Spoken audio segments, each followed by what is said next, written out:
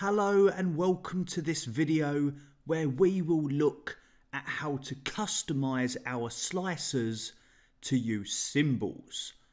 So in this example, I have this change slicer, and if I click on the up arrow, it will filter my table to only show me the products that have increased in sales this year compared to last year.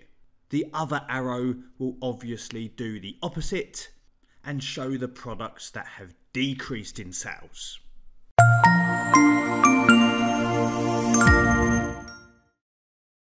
Okay, so here is my product list and my last year and this year's sales.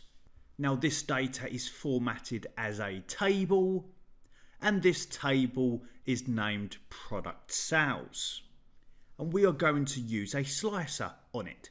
Slicers are more commonly known to work with PivotTables and PivotCharts, but it can also be applied to standard tables for your worksheets like this one.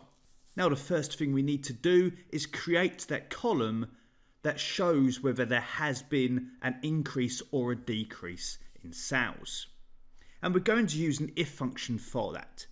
But we want this simple if function to show the up or down arrow symbol. So I'm going to click in a random cell so I can insert those symbols and then just copy and paste them into the formula. Click insert and then symbol. And for me, the arrows that I want are in my recently used symbols list. But although this example uses these arrows, there are many symbols here that you might find as a creative way of using your slicers for your reports. But for this example, I'm going to select the up arrow and insert it, and then select the down arrow and insert it. Now these symbols are coming from the Wingdings font library. And that means we're going to have to make a few changes in a few moments to our column and then ultimately our slicer. If we close this window for now, there is the two arrows.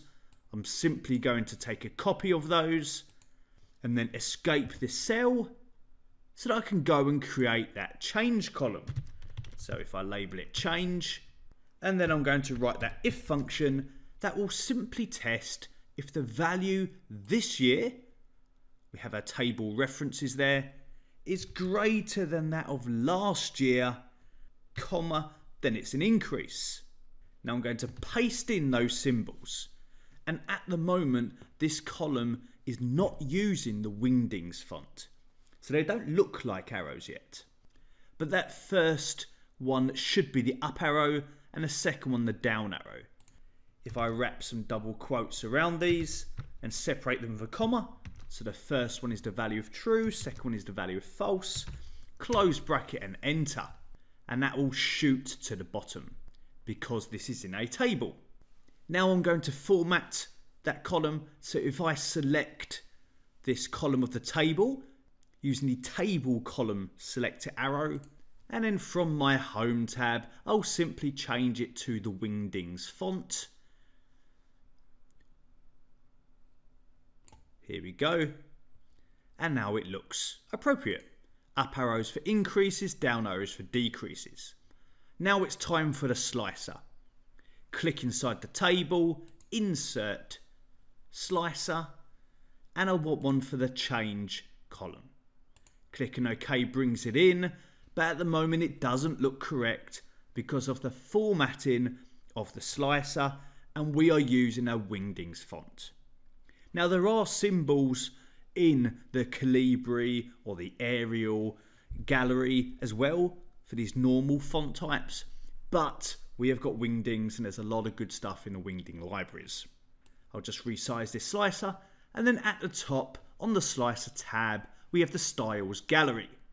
I'm going to begin by changing the colour to one that I want. Let's just pick this yellow one for now, and then to customize that to bring in the Wingdings font, I will right mouse click on that style and duplicate it. I'm not going to worry about the name of this style right now. I'm just going to ensure that whole slicer is selected as the slicer element and click on Format so that I can choose a Wingdings font and click OK. And I'll click OK again so that that is applied to the style. Now at the moment, the slicer is still using the previous style. So up in the gallery above, I need to make sure I select the style that I created. And here it is. Looks perfect, doesn't it? No, we need to do something with that header. So we've got the arrows working correctly. And indeed, if I clicked on this, it would filter my table wonderfully how I want it to. Let me clear that. But that header doesn't look correct. Now, one thing we could do is we could hide the header. I could come up to the Slicer tab, go to Slicer Settings, and just simply uncheck the display header.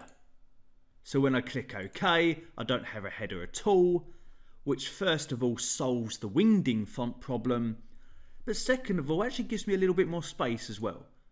And this is quite a primitive example I'm demonstrating right now, but if we had a report with lots of different metrics and statistics going on, then saving a bit of space is a skill in itself. However, what it does mean is that if I choose one of these arrows, I no longer have that little button to clear the filter. I could clear it by coming to my Data tab and using my normal clear button for my filters.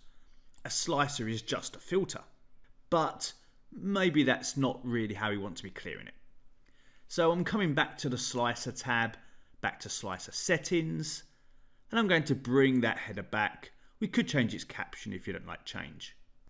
Click OK, and we need to deal with the font. So back to the style that we duplicated and have applied. Right mouse click, Modify. I don't want to duplicate this one again. And I'm going to the header slicer element and Format. And we can choose something that's not Wingdings basically. So I could choose Calibri, but I could also scroll and choose a different font such as Aroni and click OK. And now we have a normal looking header, one that people can read. Although we're here talking about using symbols in our slicers for something more creative, like happy and unhappy faces or thumbs up, thumbs down, currency symbols, lots of good creative reasons. But we're also seeing here, if you weren't aware before this video, how much we can customize these slicers, even if we're not using these symbols. So to finish off, if I drag this into place, I could hide this column unless you find that useful. And now I have this slicer that if I click them, will filter or slice my tables data. And this could easily be affecting a chart that might be using that table data, or even our pivot tables and pivot charts. I hope you found this video useful. Please check out some of our other videos on the YouTube channel and come check us out at Computergaga.com.